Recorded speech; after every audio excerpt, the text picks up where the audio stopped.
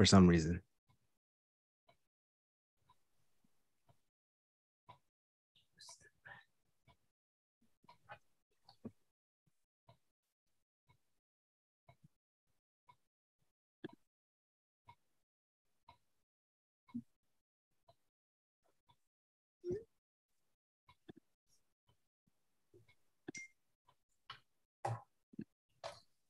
Good evening, everyone, and welcome to this, the 9th webinar in the Sephardic Mizrahi Jewish Speakers Series. Due to some technical difficulties, we have had to change the YouTube link a little while ago, and we have sent the new YouTube link to everyone by email, and I think it was also put in the chat, so that people could switch to the new YouTube link. Sorry for the inconvenience this may cause. A very belated Shana Tova to you all. Hope everyone had a great time celebrating the high holy days with family and friends. We wish you all a happy, peaceful, safe, and healthy New Year. We are very appreciative of the 9 organizations supporting this series.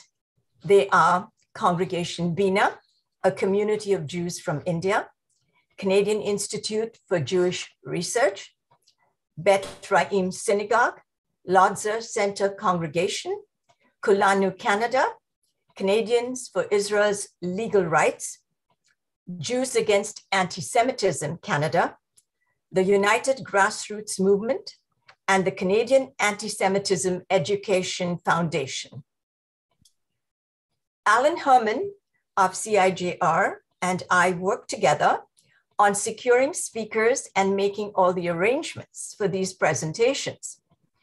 However, we could not possibly do it on our own because neither one of us are techies. So we would like to acknowledge and thank Rajivan Veerasingham and Fleur Sampson of Congregation Bina for their invaluable technical assistance in getting this webinar to you all. Thanks also to Ariella Daniels for designing the lovely flyer for us. And welcome to Catherine Huslak, who is here to help us and to help me get all the questions from the chat. This evening's presentation is being recorded and will be available to all who registered in a few days. Please check your junk or spam folder, as this email will be sent to you from the Congregation Bina.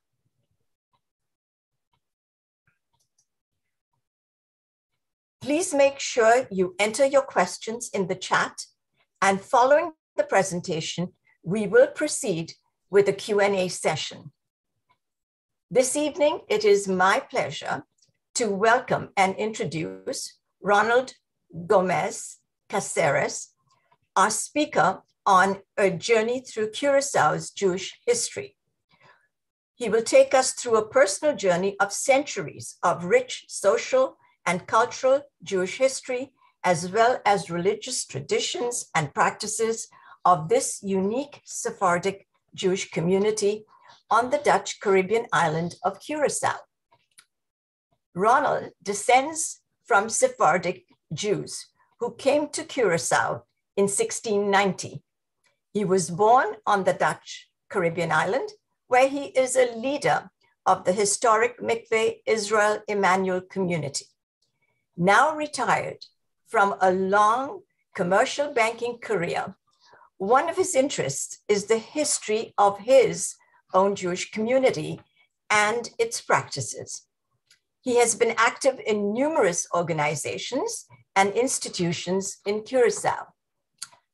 He has published in local newspapers, in the Social Cultural Christoph and other local publications, in the American Jewish Archives Journal, in the Congregational Bulletin, and has co-edited Connecting the Lights with historical aspects of the Curacao Jewish community on the occasion of Hanukkah in 2016. He has been awarded many decorations by the Kingdom of the Netherlands for social and cultural contributions to the Curacao community. We are thrilled and honored to have Ron as our guest speaker this evening. Welcome, and over to you, Ron. Thank you very, very much, Anne. We're going to go through the share screen thing, and then we can get going.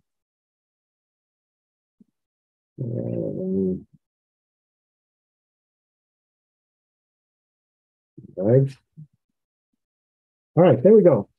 Good evening. I will follow the good example that Anne just gave and wish everybody a happy new year, even though it's really behind us. I will also do that giving you our traditional wish at the end of Kippur, which is escrito y sellado, coming from the Spanish words for written and sealed. And I hope all of you were sealed for the book of life for this year. I want to thank Anne and Alan and the rest of the organizations for this invitation. I am very impressed with the way everything came about and with the way this presentation is coming about, including Raj with his technical knowledge and the other colleagues that he has. And my compliments are very impressed by that. I'm going to try to cover with you 371 years of Jewish history in Curacao. And I'm going to try to do that in between 30 and 45 minutes. So it's going to be a pretty fast. And you will notice that I will have slides with a lot of text on it that I will not read to you completely, but that I will have there for you as you will be receiving a PDF, a copy of the presentation, so you can read them and study them if you wish in more detail at your leisure. So please don't try to read all the text and just try to listen and follow what I'm saying to you. So with that little introduction, let me start with actually where Curacao is, because some of you perhaps have heard the name Curacao but don't know where it is. I'll go to the right side of the slide, and you see a little red dot there all the way in the bottom in that circle. Those are the three of the Dutch West Indies, the Netherlands Antilles, and it's Aruba all the way on the left, and then Curacao in the red one and Bonaire on the right. These are three of the Dutch islands in the Caribbean. The other three, we have to go all the way up to the Virgin Islands to find them, which are St. Martin, Saba, and Statia. But this little thing here is Curacao. It's been Dutch, as we go to the left side of the slide. It has been Dutch since 1634. It became autonomous with regard to its own government, internal government, in 1954. And in 2010, what used to be called, and as the map says, Netherlands Antilles, which were the 5 or 6 islands together, each island is now an autonomous part of the Dutch kingdom. So we're still Dutch. We recognize the Dutch king, Dutch royalty as our head of state. It is not totally dissimilar to a Commonwealth situation, even though in a Commonwealth situation, the members of the British Commonwealth are fully independent. We are not fully independent. We are just autonomous with regard to our own internal government. The language spoken, we all speak Dutch, Spanish, and English, but basically 80% of us speak Papiamento. And I'll explain later on what this vernacular is and where it comes from. And we're really not very much larger than a little town, 150,000 people in all of Curacao, and it's regretfully a declining population, mostly due to a weak economic situation. Curaçao's income is mainly tourism, finance, and various other activities. And about 3/4 of the island is Roman Catholic. I should add also is Roman Catholic and is, as we would say nowadays, African Curaçaoan. The demographics, an aging population, over 60%, over 30% almost is over 60 years of age, and a very small bit of 15 is 14, is below 14. So we're an aging population, and we are very close, as you can see, to Venezuela, to South America. It's only about 40 miles of South America, And of course, that is part of what we will be talking about also. If I move on to the Jewish history, I think the first thing is that we kind of realize where the Jews that came to Curacao came from. And I'm sure all of you have heard about the Spanish Alhambra decree in 1492, which determined that everybody who was not a Christian had to leave the country. There was a migration to Portugal as well as to the east, to the Ottoman Empire. The first thing that Portugal did with all these new arrivals that were the Spanish Jews, it realized that they could use them in its economy, and it converted them all by declaration. The king basically declared from one day to the other all Jews to be Christian, or Christaus Novos, new Christians. That made the Jews basically secret Jews, anusim, where they would carry their Judaism in secret further on, and until the point that in 1536 Portugal also declared Inquisition and led to secret Jews leaving Portugal, heading north to Antwerp and Amsterdam, which were particularly Amsterdam, a rich city in Europe. It found itself overwhelmed by poor migrants, and it decided it was going to create incentives, financial incentives, for these migrants to go to the Dutch colonies. And that's how the first Jews came to Curacao, incentivized by the Dutch. Now, the Dutch governor was Peter Stuyvesant. You probably heard of him. He's also well known in New York with the Stuyvesant high schools and so on. But he did not like Jews. He considered Jews a deceitful race, and really was much more interested in building up a slave trade.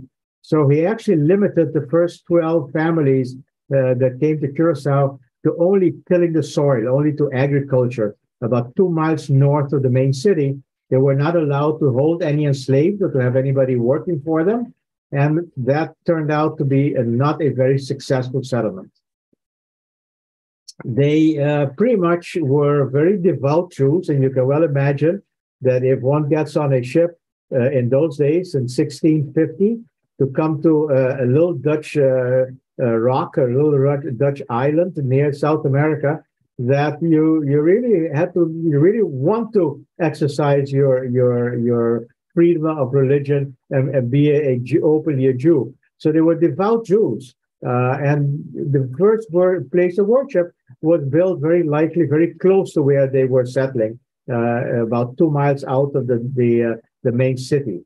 Our congregation has a letter that is dated October 1654, directed to the illustrious gentleman, the Mahamat. The Mahamat is the lay leadership, the Panasim of Holy Congregation Mikveh Israel Curacao. So we know that in 1654, this congregation already existed and was receiving correspondence directed to its board.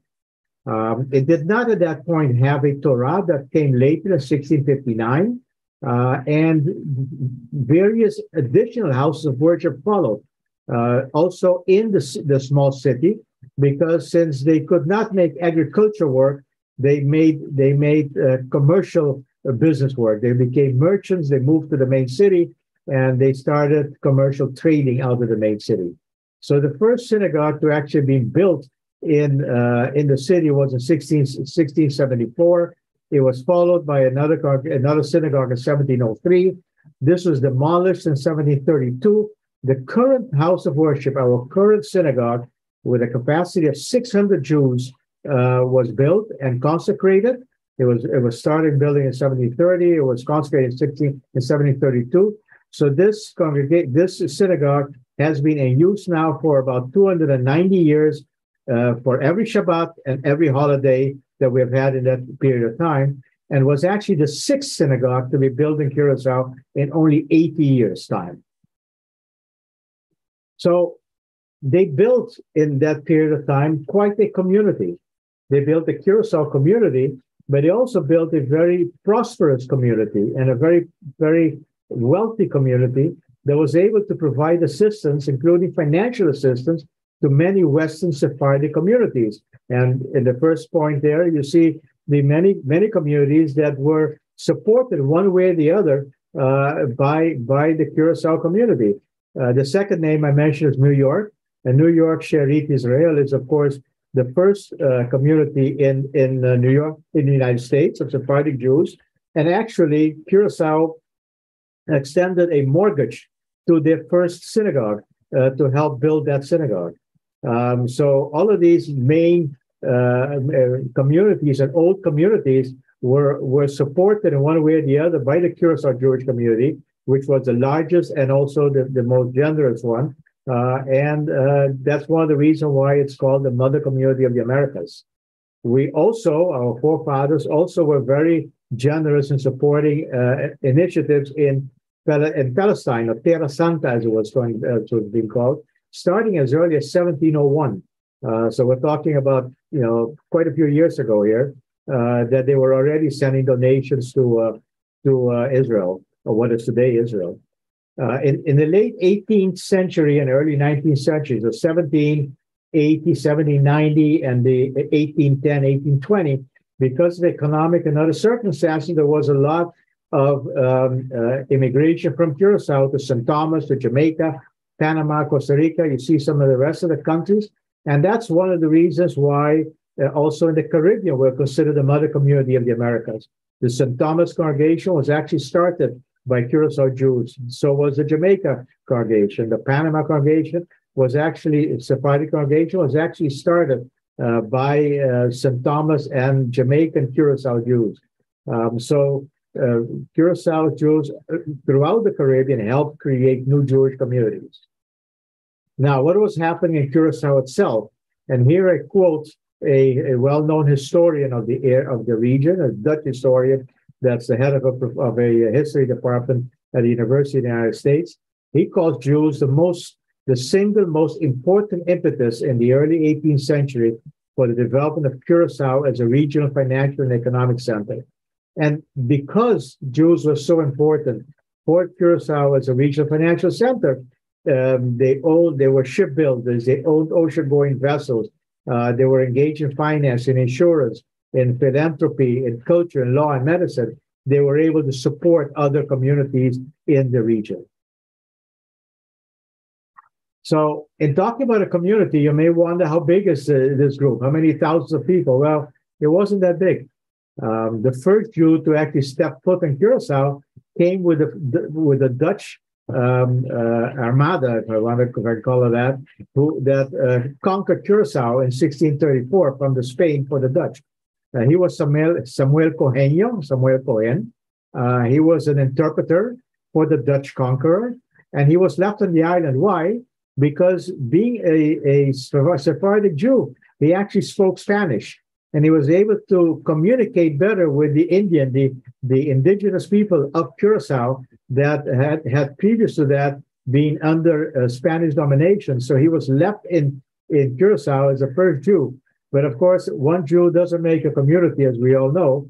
But in 1651, the 12 settlers did start the community. Then others were added to it. In 1659, 70 fellow Jewish refugees that came from Brazil, Dutch Jews, Spanish Jews.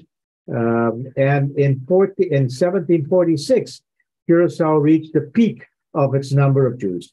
So that peak was about 1,450 to 1,500 Jews was the peak of the population, the Jewish population in Curacao. Now, if you want to play this in context, right behind that first blue line, I show how many Jews there were according to the U.S. Library of Congress in 1776. That was only between 1,000 and 2,500 Jews. So this small island of Curacao had, in some cases, more Jews than in all of the United States of America in 1746. Now, that was also the high point, because from that point on, as I've mentioned before, there was immigration. The population dropped to about 1,095, but at that point, it was still about 14% of the free population. About 30% of the white population were Jewish. This immigration continued.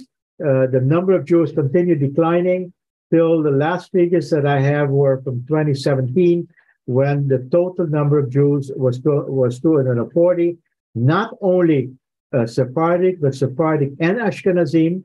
About 165 were members of Israel Emmanuel, the original Sephardic congregation, and the others were members of the Ashkenazi congregation, which I will talk about in a few minutes.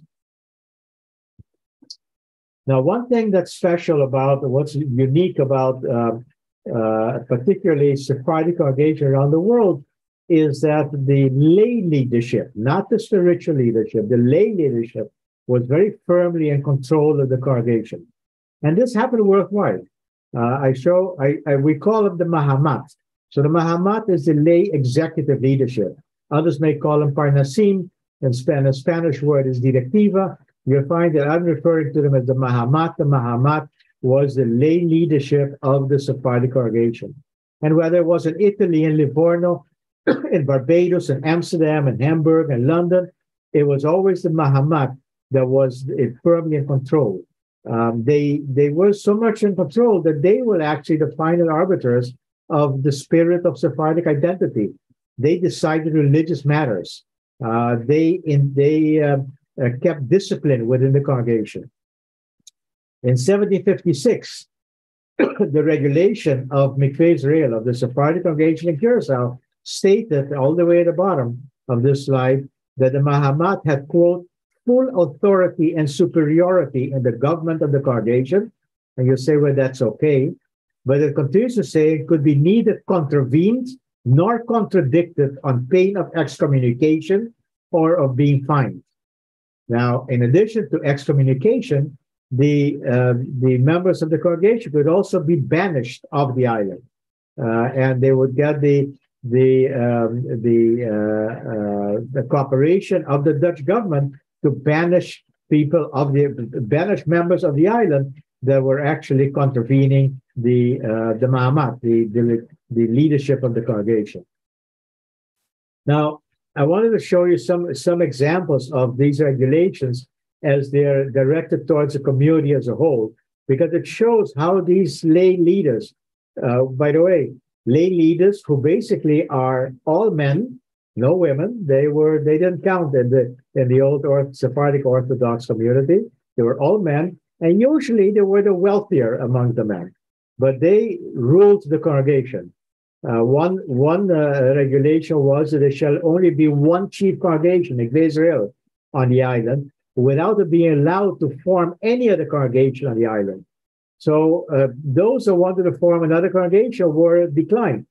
When they went to the governor and requested a permit, the government would consult Mikveh Israel, and the leadership would say no, and the governor would say no.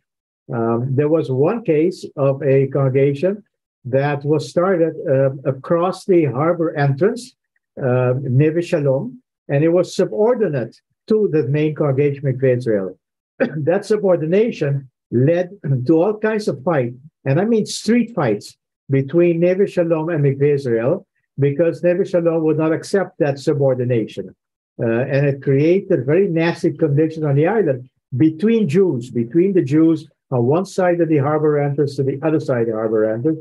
And why could they actually, why could Mikveh Israel actually dominate this subordinate congregation? Because the rules was that there should be only one chief congregation.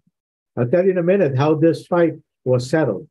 But the Mahamat, as I mentioned earlier, controlled religious services. They had to provide permission for marriage and divorce. The lay leadership dictated the subject that the rabbi was not allowed to preach on, but also was required to preach on. That was dictated by the lay leadership, according to the regulation 1825, 33, and 75. Now, as I said earlier, the Mahamat would seek intervention of the governor to banish a member from the island. That's in the regulation of the congregation in 1688. Settle community disputes and bring peace after street brawls. I will talk about that. But there was one set of street brawls that could not be settled by the governor, and it was actually settled by Prince William IV. The royalty had to actually issue a decree that there shall be peace in Curacao in the Jewish community. That's how much power these lay leadership had in those days. Now, that was how the Mahamat and the lay leadership controlled the congregation. But here is a couple of examples of how the Muhammad controlled the religious leadership. One happened with Sukkot, and we all just went through Sukkot with the waving of the lulav. Now, there's a particular way of waving the lulav, and the traditional sequence in the 17th century was east, south, west, north, up and down. That was the traditional. Now, a few years later, and actually 70 years later, in 1745, we had a new rabbi, the Rabbi de Sola, and before that, Rabbi Jesurun, and they wanted to wave the lulav south, north, east, up and down, and west, as it was being done in Amsterdam. Well, the board said, no, you have got to go back to the traditional. The rabbi refused. And as a result of refusing, he was forced to tender his resignation and leave the congregation. He wrote a very famous article in which he bemoaned his fate of having joined the congregation, quote, to tend to a flock of, no, that he ended up coming to Curacao to tend to a flock of wolves instead of sheep, which is what he thought he was going to be shepherding in Curacao. So to tend to a flock of wolves instead of sheep was Rabbi de Sola, because he was ordered how to wave the lulav, as small as that. But there's one even smaller. And then we had the Chazan Pizza in 1816. And he would say, in blessing the wine, and he would say, Bore Peri Hagafen. But the tradition in Curacao was to say, Bore Peri Hagifen. And the board said, no, you shall say, Bore Peri Hagifen. And he said, no, I say, Bore Peri Hagafen. He was suspended. He was reinstated. He was forced to resign. The governor got involved and got him accepted again. In the end, despite appeals to King William I, he left for Curacao, went to St. Thomas, and became the Chazan there. So, as I tried to say, the leadership, the religious leadership, the Hamad, ruled the congregation in very stern words, a very stern discipline, but also dictated above the religious leadership. Couple of points I want to mention here. It took till 1825 before Curaçao's Jews got equal rights, but at the same time, privileges were abolished at that point. And one of those privileges was the ability to ban somebody from the island. That was abolished in 1825 because they became equal to everybody else that did not have that privilege. In 1864, there was a schism in the congregation between the more liberal and the more orthodox members, but there was a part of this that had to do with commercial rivalry, and that led to the formation of a reform community, Emmanuel. So there was a second community formed as an exception with governor approval, but it was a liberal community, and it was unique because, as you probably know, there's really almost no Sephardic reform communities in the world, even till today. That was in 1864, but in 1964, 100 years later, the Orthodox originally Faith Israel got back together with Emmanuel, and they formed today's congregation, Faith Israel Emmanuel, which is a liberal congregation, which took until the year 2000 before full participation of women in governance and in ritual was allowed. Now, if you come to Curacao, which I will hope you do, there's more to see than only synagogue. But just to go through some of the monuments of Judaism in Curacao that you may really look forward to seeing when you do come, not if, but when you do come. There's, first of all, the synagogue I mentioned earlier, consecrated in 1732. It's the oldest Jewish congregation synagogue and continues use in the Americas. We call it our snoa, which is actually comes from the Dutch word esnoge, and it was bastardized, if you want, to snoa. There's a Reformed Communities Temple, the Emmanuel's Temple, which are now government offices, which for almost 100 years served as the Reformed Communities Temple. There is the oldest walled-in Jewish cemetery. I will see pictures of that in a minute, which is in Blenheim. And there is the so-called New Beit Chaim, the new cemetery, which was actually started in 1864. So itself is over 160 years old, or almost 160 years old. There's a Jewish museum that we'll show you about in a few minutes. Our language is strongly influenced by our local language, by Sephardim and Judaism. There's a Jewish, there is what used to be the Jewish neighborhood in the 18th and 19th centuries with very large state houses, almost monument, which are today monuments, legally monuments. There is a private museum which illustrates 4 generations of Sephardic Jews, the Mongi Maduro Museum, called after a Jew. It's a Mongi Maduro, and the library and archive depository. And there's a couple of plantation houses that are also Jewish, used to be Jewish owned, and also part of all of the monuments of Judaism in Curacao. So enough text. Let me show you some pictures. So these are the houses of worship I just mentioned. On the left, the SNOA, which you've seen behind me at the very beginning, or of the Zoom. So it's consecrated in 1732, and it's been in continuous use since then. We should probably put a little asterisk under the continuous, because we did have a lockdown during COVID, and there were about 6 months during which we held services that were zoomed in, but where the service came out of the rabbi's home and not out of the synagogue. So other than the COVID lockdown has been in continuous use ever since 1732, like I said, 290 years. And on the right is the Reformed Temple, which was the Reformed community's home. And by the way, that's where I grew up, and which was our temple for 100 years. It may look like some of you that know the New England church is like a New England church. It copies the Temple Emmanuel Temple in New York City in the period of around 1864 to 1867. That temple of Temple Emmanuel, New York, had 2 towers to it. And this one tower that we have in the temple was actually copying the namesake Temple Emmanuel in New York. This is the interior of our synagogue, of our 1732 synagogue. On the very left side, you see the Echal, the Ark, the Holy Ark. We'll see that in a few minutes again. And you'll see the candelabras that hang from the ceiling, which all of them were donated by Jews during the building of the synagogue. The candelabra right in front of the Echal on the left side actually goes back to the 1703 synagogue. It's older than the actual building is. There are balconies where women used to sit before they came to sit downstairs, where they joined us men downstairs. And that's the little picture in the middle. You'll see the balcony upstairs. And the windows have this fan with blue glass in them. That's not from the very beginning. That originally, that fan did not exist. It was added sometime, probably about the 1920s, and to all the windows of the synagogue building. There's sand on the floor, and we can talk about why there's sand on the floor. But there's sand on the floor; you can see that clearly, and you can see the open echal. I just mentioned to you the echal, where the older candelabra hang in front of it.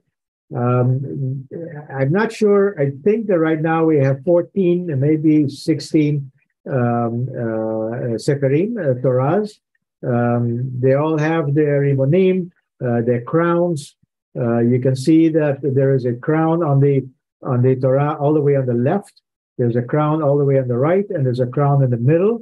Those are the 3 that we take out on Kol Nidre.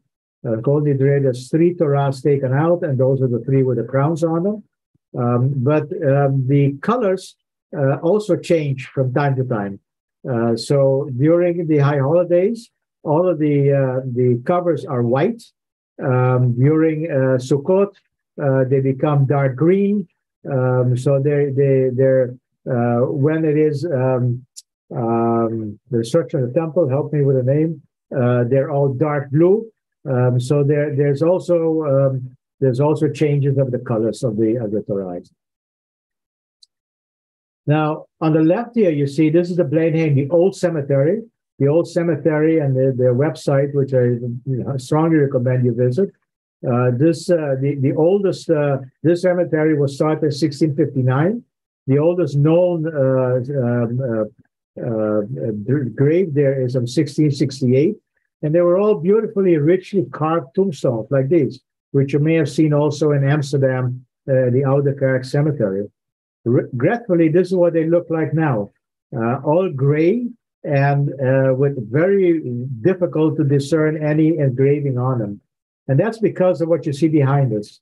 So the cemeteries date from 1659 and were used up to 1960. But the refinery, the oil refinery behind it, was founded in 1915 to refine Venezuelan oil, Venezuelan crude. And it actually became the supplier to something like half, if not two-thirds, of all the fuel of the Allied forces in this refinery and the one in Aruba, of all the Allied forces in Europe. And during that time period, they were working 24 hours a day at high speed. The amount of chemical emission was huge. And if in the 1930s, the graves still look like on the left side, this is how they look right now, barely recognizable and barely legible, regretfully. In 1865, as I said, the new cemetery was started. The original cemetery was where the Jews settled originally. By the time they moved closer to town and lived in the town area, the main city, they wanted to have the cemetery nearby, and that's what you see on your left. And these box-like tombs is what 90% of all the gravestones are. There is one exception, or some exceptions, in total of about 75 tombs that look like the ones on the right. These are all date from the late 19th century, and they were actually about the same time as when the Reformed community started. They are universal. They're universal funerary art. Some of them are very Gothic art with very sharp. This is not one of them, but very sharp point is the head up. So there are some like this which appear to be un-Jewish, but they are Jewish, and they were by and large the new Reformed, the new liberal Jews in the roughly 1890s and 19 to 1910. But the vast majority, if I look at where how my grandparents, my great-grandparents, my parents are buried, they all are in the box-like structures like this. What you see here on the left, the little house, is called the Casa de Rodeo. And the word rodeo means going around, or in Portuguese, rodeamentos, because the old Sephardic burial custom had a prayer that was said by walking around with the casket or with the body in a shroud 7 times in that house. And that's why it's called Casa de Rodeos, where the rodeamentos were held. This has not been used for about 40 or 50 years now. And it's not part of the Reform liberal burial custom, so there is none around this Reform part. So I mentioned earlier the historical museum, the Jewish Museum, and it depicts the history of the Jewish Curacao from 1634 to now. It has over 1,000 objects. It exhibits the timeline of Jewish life, both Sephardi and Ashkenazi, and in the future will be expanded in the next year or two to include a war annex focusing on how the Second World War was experienced in Curacao and people from Curacao, Jews of Curacao, that were involved in the war effort. About half of the museum's collections are permanent display, and it includes an old Torah scroll from the 1320 that was identified as such by a Torah scribe for us. I want to show you a few items that come from the collection of the Jewish Museum. On the left, Anne said earlier that we published a book for the 300th anniversary of the Chanukiah. For Hanukkah, and this was for the 300th anniversary of this Chanukiah. We still use this every year in the synagogue, when we celebrate Hanukkah in the synagogue, this is the Chanukiah, the Hanukkah menorah that we use. But it's not even the oldest item in the synagogue, in the museum. There is a 1706 Besamim, this one here, that actually dates to 1706. And this is why we call it the Living Jewish Museum. It is not the museum of artifacts and objects that are not being used. Of course, there are those also, but an awful lot of the ritual items that are being used today, for instance, at weddings, for instance, at Kol Nidre, for instance, at Hanukkah, for instance, at Havdalah, are in that museum. So that's why we call it a living museum. Part of heritage is not only buildings and objects, it's also archives. I'm not going to go through this, but I want those of you that may be interested in studying the history of Curacao Jews to know that there's archives and documents of the 17th and 18th century, mainly in Holland. Archives of the 18th, 19th, and 20th centuries are in Curacao. They are maintained in the repository of the Mongi Maduro Library, which I mentioned earlier, which is a private Jewish library. They've all been inventorized by professional archivists, and they have been used over the past year. I'm sure you know about the Sephardi ancestry of Spain and Portugal issuing citizenship to those that could prove the Sephardi ancestry. We issued well over 1,000 certifications of Sephardi ancestry using precisely the archives and registers in our archives in Curacao.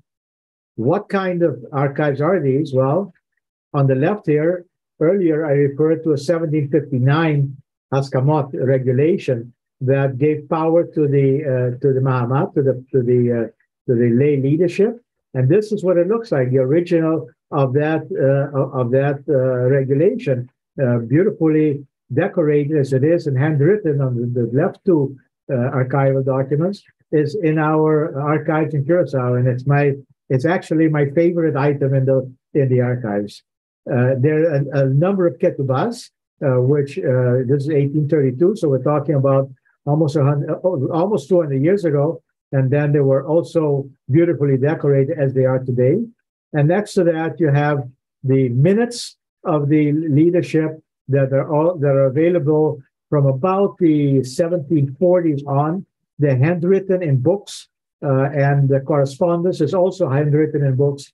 Not loose, there's loose leaves, but by and large, correspondence of the 18th and 19th century are all, the letter has been handwritten and copied by handwriting in a correspondence book. Now, I mentioned that we're not only Sephardim in Curacao, there's also Ashkenazim.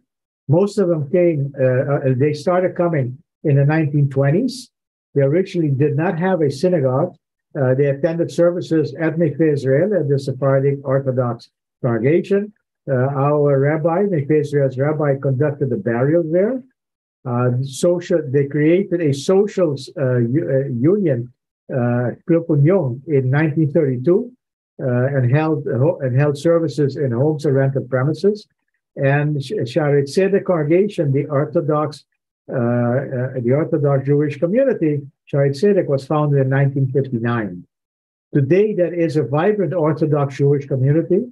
It's affiliated with the Chabad movement and with a synagogue, and has a synagogue that is an architectural masterpiece in a residential area, which makes it easy for members of Shaarei Tzedek to walk to the synagogue.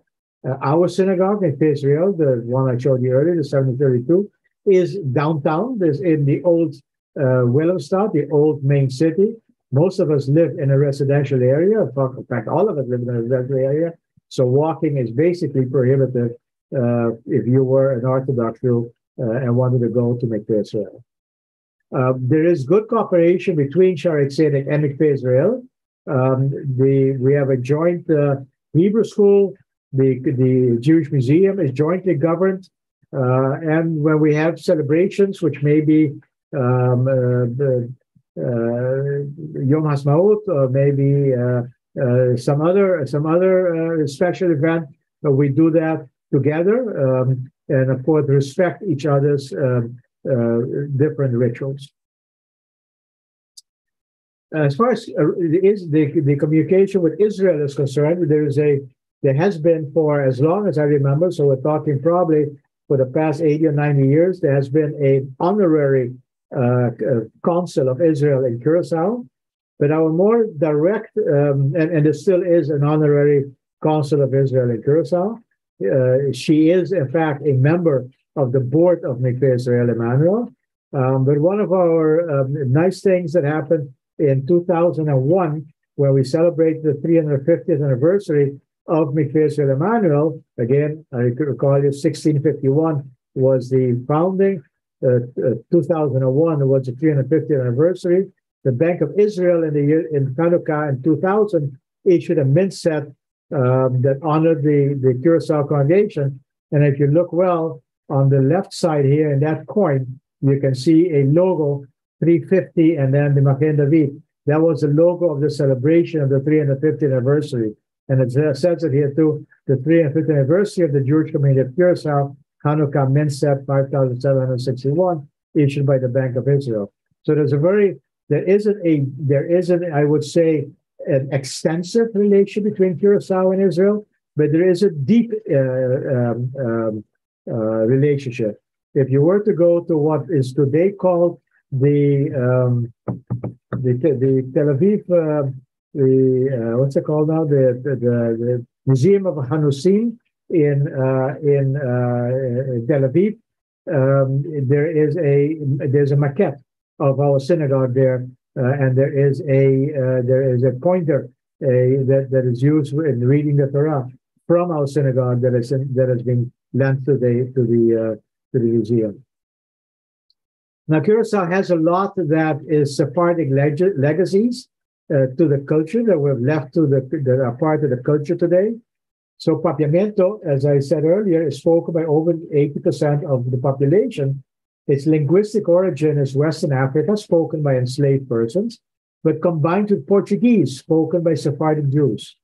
And Papiamento, as a Creole language, was already spoken by the Sephardic elite in the 18th century. Now, why do I mention that? Because Creole languages, usually Creole language in Haiti, Creole language in Suriname, Creole languages around the world are usually spoken by the lower classes of the population, not by the elite. But in our case, Papiamento, as a Creole language, was already spoken by the Sephardic elite in the 18th century. And the oldest known document in Papiamento is actually a love letter between two Sephardic lovers that dates to 1776. And that tells you how different this particular language, unique language is. And all the way at the bottom, there are some words that we use in Papiamento, which come from Portuguese or come from Hebrew. When we say jeito, somebody has jeito, that is the same word as a Portuguese jeito, and it means he has talent, he has drive. And when something happens nicely and they want to say best wishes, in Papiamento we say Beshimanto, which of course comes from Beshimanto, that is said amongst others at the conduction when a wedding is conducted in the synagogue.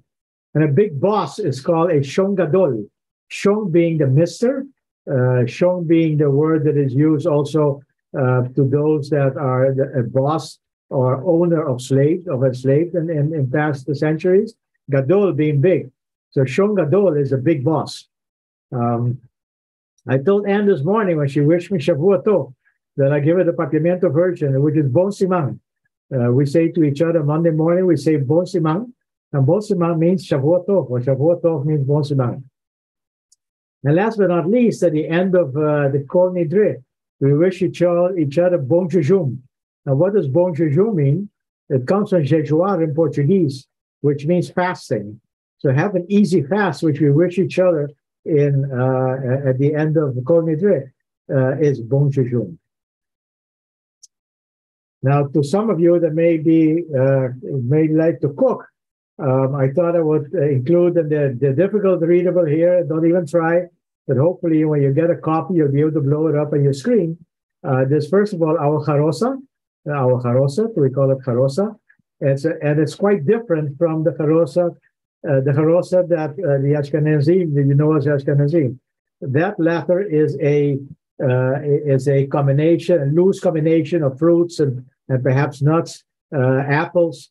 Our carosa is actually a packed, dense ball of ground dates, prunes, raisins, figs, and some nuts, shaped into a ball, very much like a meatball in a spaghetti dish, and rolled in cinnamon. And that is our carosa. And it's delicious, and it tastes very, very good, very sweet when eaten, particularly between like a mimosa sandwich between two pieces of matzo. And then ears of haman, where the carosa is difficult to make. The ears of haman are very easy to make. It's just deep fried flour sprinkled with granulated sugar. But we use that only on Purim. There are other things in Curacao that they say to you is also a Jewish heritage. There is a very there's a cookie, a kind of like a butter cookie, which we call pan levi, which people like to say is pan meaning bread, and levi mean the levi of Levi Maduro and being the Sephardic Levi. I don't think it is, honestly. I think it comes from leavened bread, the pan levi, but many will tell you it's actually a Jewish inheritance. And one very beautiful Sephardic use today still is what I call the Sephardic Birkat Hamazon. It is the prayer after a meal. It's called Bendigamos, and it has a very unique history. We will, all the way at the bottom on the left, there is a YouTube, which Raj will help in a little bit when this, in a couple of slides, when this is over, Raj will play Bendigamos to you so you can hear what a beautiful melody it is. But its origin is actually in Morocco.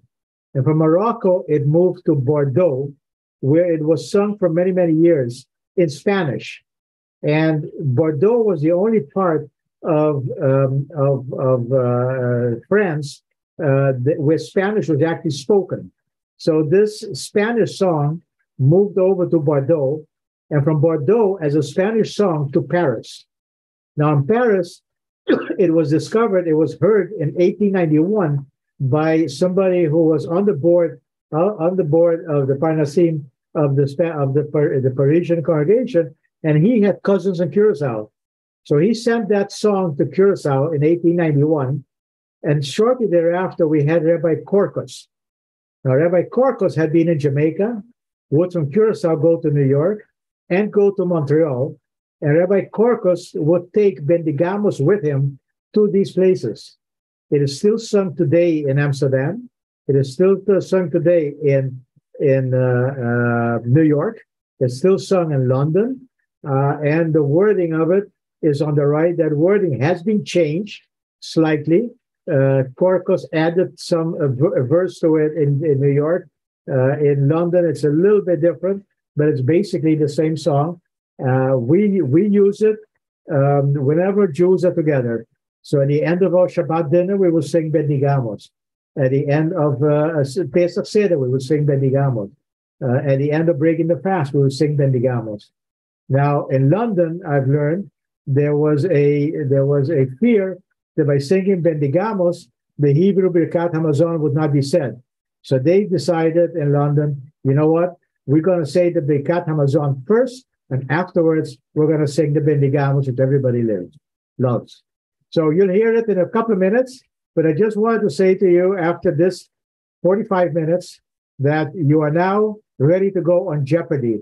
And I hope that in Canada, Jeopardy is as popular a quiz show on TV as it is in the United States, and it is as it is in my family.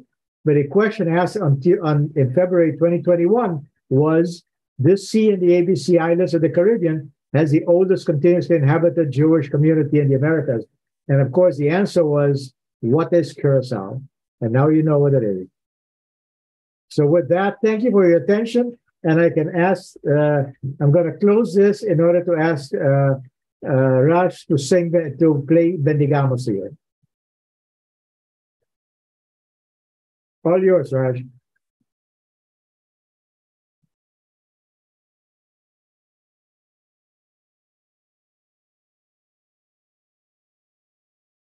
I hope he succeeds because I can't sing it.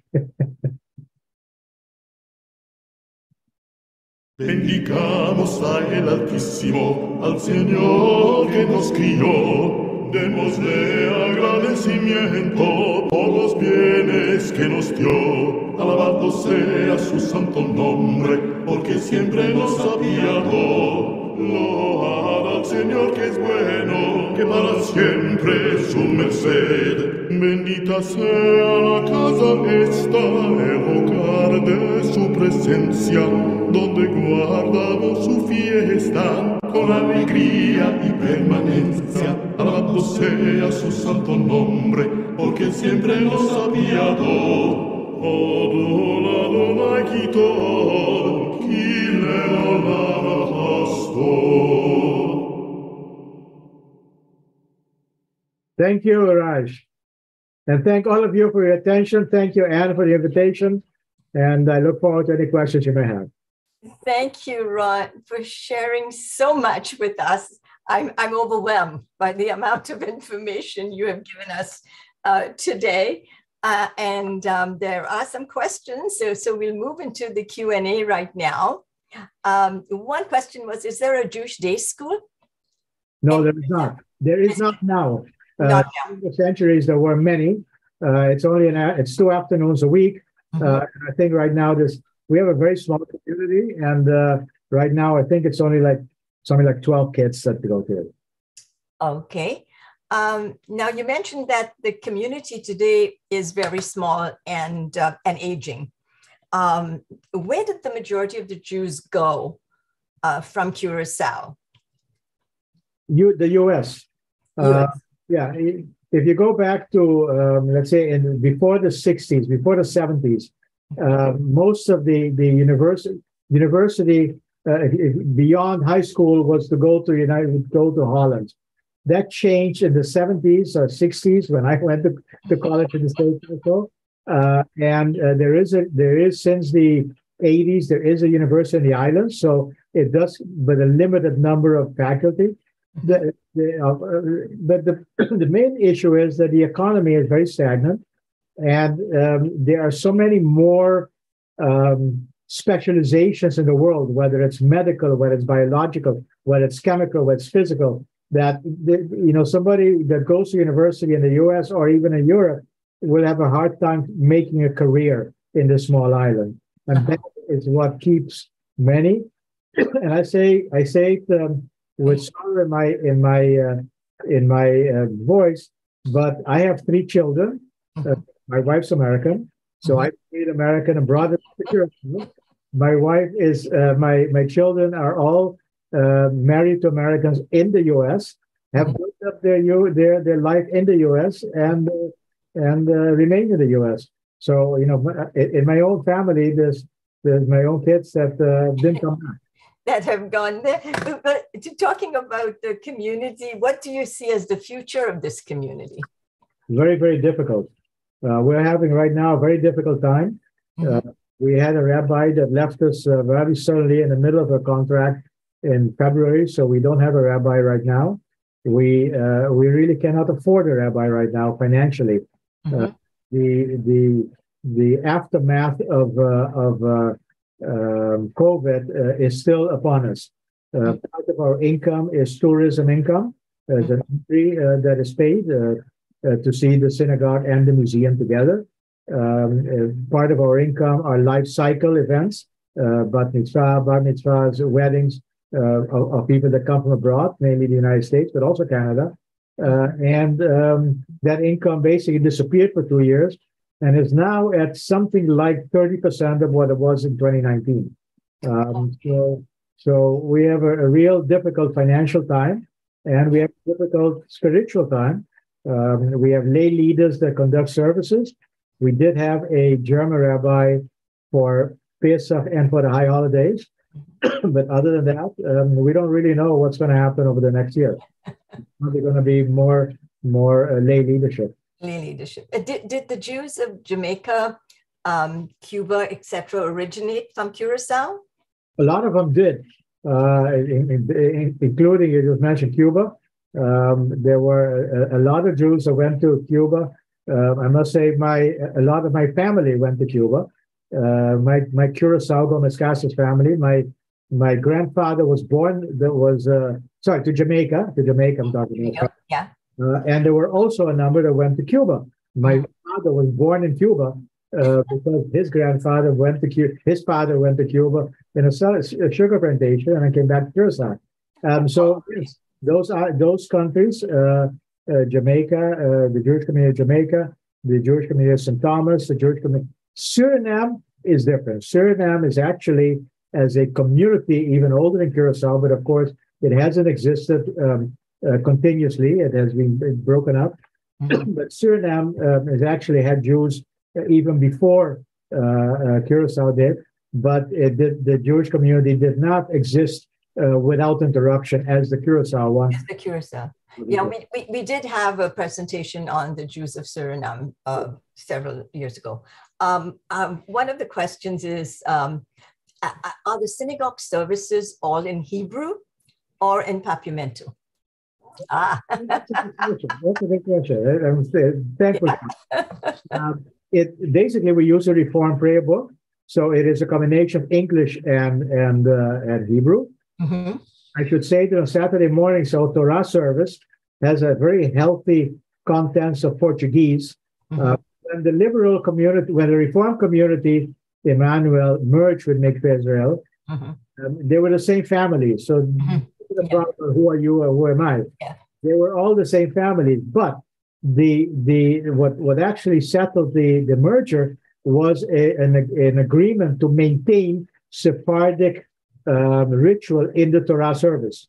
So at the beginning of the Torah service, we say a prayer for the royal family and the government in Portuguese. The Aliyahs are all called in Portuguese. The Berachs are all stated in Portuguese. So the Torah service is very much Sephardic, old Sephardic custom. Now, having said that, let me add that on Yom Kippur, when we read, before I say that, when we announce the new moon in Rosh Chodesh, the new moon in Hebrew, Spanish, Portuguese, English, Dutch, and Papiamento. I think my goodness. we actually announce Rosh Chodesh in many languages. In the afternoon service on Yom Kippur, when we read the Haftarah, we read about Yonah. We have been reading that since 1970 in Papiamento. Okay. The Papiamento translation of Yonah, and we also read in the Yizkor, we read a Spanish prayer, memorial prayer. So it's a mixture. Yeah. No, I'm surprised that none of you use the De Solas prayer book. Like the Indian Jewish community, we use the De Solas prayer book till today. Because it's very orthodox. It's very orthodox, yes. And Israel, before the merger, used the De Sola prayer book. But once our merger, and then I go into more details if you want, but our merger did not go to Reform. Our merger between the Reform congregation and the Orthodox congregation agreed that they would follow the Reconstructionist movement. And the Reconstruction movement have their own prayer book. We have stepped off of that prayer book because we don't like it as much, but we are still affiliated with the Reconstructionist movement. The Reconstructionist prayer book has a lot of the Sorapula in it. So in reality, it also must be very difficult for kashrut, to maintain kashrut. It is very difficult to maintain kashrut. There's no, some supermarkets sometimes have some kosher products, but you can't really count on it. People that hold kashrut either import themselves or stick to vegetables and fish. Can you tell us a little bit about conversions and intermarriage? What are the rates? Well, I don't have the figures. Community, but conversions do happen. The last one in our congregation was about 4 years ago. And what happens then is that the rabbi in this congregation would get support from the rabbi from Aruba, and sometimes a rabbi from Miami in order to have a bed in. So they're able to cooperate together. Mm-hmm. For conversions. Weddings, weddings that are mixed marriages cannot happen in our congregation. Mm-hmm. We cannot have it in our synagogue. So generally, that's all. There is then only a legal official marriage with some kind of celebration afterwards, or perhaps there, if it is outside the synagogue, you may have a cantor that may sing a Jewish song, or this rabbi may give some kind of a wedding blessing, but it cannot, they're not official weddings. Okay. Okay. And well, someone wants to know, Ron, where did you learn your excellent English? I went to school in the U.S. and my wife's American, so when I wasn't the right thing, and that's a good question. So when I say something that isn't right, my wife usually corrects me. But I've grown to get correction now from my children. It's 15 years or so, and they're keeping track of something that I've never seen, and they call it Opa's book. And Opa in the book supposedly record everything I mispronounce.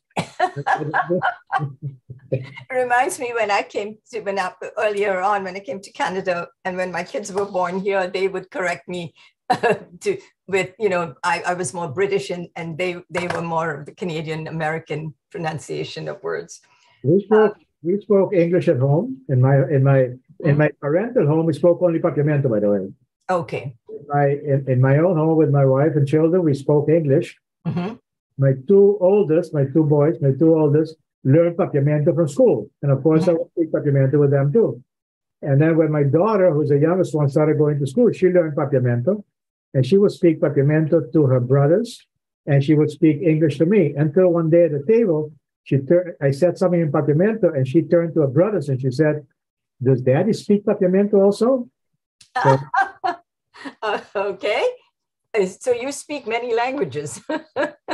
Basically speak English, Dutch, Papiamento. My Spanish can be understood, but it's not not very good. Someone has said they had a friend with the first name of Lufke. Do you know anyone with that? Too many. Lufke. I'm sure it's an F. No, I don't know. I don't know that name. And did you know a Susan Stock? STOK? STOK or STOCK could be either. There is a non-Jewish family, I believe. There is a he was a businessman. There were businessmen in Curacao with that last name. Yes, there is. Yeah. But to my knowledge, he's not Jewish. He's Dutch. But what you do find is that there are, particularly in Holland, particularly Dutch people that have a Dutch father, and they usually, partly because of what happened during the war, do not advertise the Jewish father. They are not Jewish themselves because of the father. But every once in a while, I mean, I have a very good friend in the synagogue now who is like that, and he converted because he felt the Jewishness again in Curacao. Yeah. Someone wants to know the reason for the sandy floor in the synagogue. I know that it's a sandy floor. I'll tell you all the things you hear about, and there's 4 reasons that are given. And I'll tell you which one I believe. Okay. First of all, they say the Jews, as I mentioned also, after they left Spain, particularly in Portugal, would have to conduct their services in secret. They would do that in the cellars on earth and ground, or they might be up in their attic, and they have them sand so that they wouldn't be heard. So that was their way of hiding, and that would be a way to remember your Sephardic ancestry. I'll give you my comment about it too. If that's the case, a lot of other Sephardic synagogues that have sand on the floor, but there's only 5, and that's Amsterdam, Suriname, Curacao, St. Thomas, and Jamaica.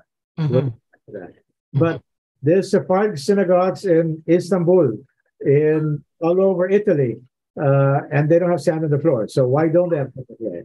So to me, that's a good reason, but it doesn't doesn't convince me. It doesn't compute. Then there is 40 years of wandering in the desert, Yeah. and the desert of sand. Well, if that were the case, there should be not only Sephardic synagogues, but all kinds of synagogues. Well, they also aren't. Then comes the one that I, for many years, talked about, and that is that God says to Abraham in Genesis that he will multiply the people of Abraham as sands on the seashores, and that to me was meaningful. And for many years, I actually in tours that I give use that example until one day I went to the website of the Dutch Sephardic, what they call Portuguese Sephardic community. It says in the 17th century, people would have a layer of sand on their wooden floors so that dirt would actually not be left behind, but could actually be swept away. So that is what Holland has as example. Now, when you think back, all of these synagogues, whether it's Holland, Curacao, Suriname, St. Thomas, or Jamaica, all have something Dutch, all have Dutch heritage.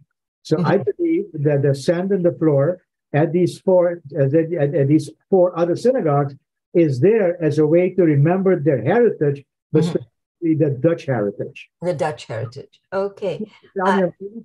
Yes, someone is asking about a family. They say the Wiznitzer, Wiznitzer family. Wiznitzer. Yeah, has completely left Curacao. What happens to La Confianza? La Confianza isn't anymore. No. All the family of the Wisnitzers live in the States. A couple of them are good friends of mine and people I correspond with regularly. But they all, the business does not exist anymore. There were two brothers, Wisnitzer brothers. Both have passed away. The wives moved away, then passed away. Okay. The children are still in the States and very, Okay, and the last question is with regards to the rabbis. The first rabbi, like in Curacao, someone asked, where was the rabbi trained? And I recall, like from my knowledge, you do not have, someone can lead the service if they're knowledgeable. They do not have to be an ordained rabbi in order to lead services. That's correct.